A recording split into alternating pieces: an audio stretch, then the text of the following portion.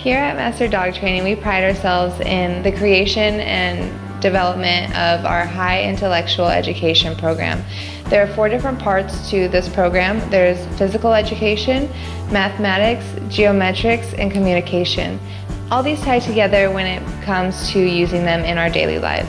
So the first part is the mathematics, which helps the dog understand how many objects are right there. Like if you put 5 toys in front of them, they will bark 5 times. Or if you are blind and you are leaving somewhere and you ask like how many chairs or how many people are in front of me, they will bark say 4 times for 4 people or 6 times for 6 chairs so that you don't trip. So that your dog can bark however many times it is. We're gonna ask Logan, what's 2 plus 2? Yes, good boy, that's 4. They also learn how to identify objects on the board. Good boy, that's 2. They also learn how to identify numbers, and so they identify the picture. Good boy, that's 3. They start to realize the picture or the markings so that they can understand what is actually there. The physical education part helps a lot with the dog building leg muscles and back muscles so that they can do things such as if you are holding groceries and you need them to open the door for you, they can get on their hind legs and open the door for you. They can crawl under places, say if you dropped your keys underneath your car and you can't really grab them, the dog can crawl underneath there, or if there's just some tight places that you aren't able to reach, or even if you aren't able to physically do it yourself, you can tell them to go grab that.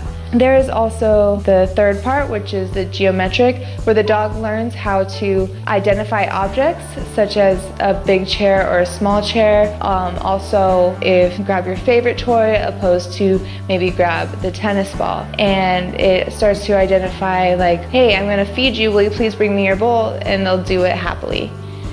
We also have the communication where we take simple sentences and tell the dog, and so he starts to learn what is happening. Will I have to go in the store? Will you please sit here and wait for me? The dog will sit and wait until you come out of the store. Or, hey, I want to feed you. Will you please go get your bowl? They understand they're about to get fed. They're going to go grab the bowl.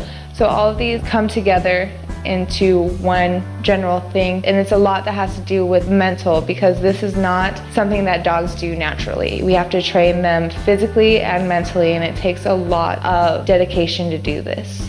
And there's one more skill that we teach them how to do in high intellectual education. In case you guys are religious, we can teach your dog how to pray and put his head down before you start the day, when you end the day, or maybe before you eat. You can have him pray with you, thanking your God for food, family, and even the trainers here at Master Dog Training.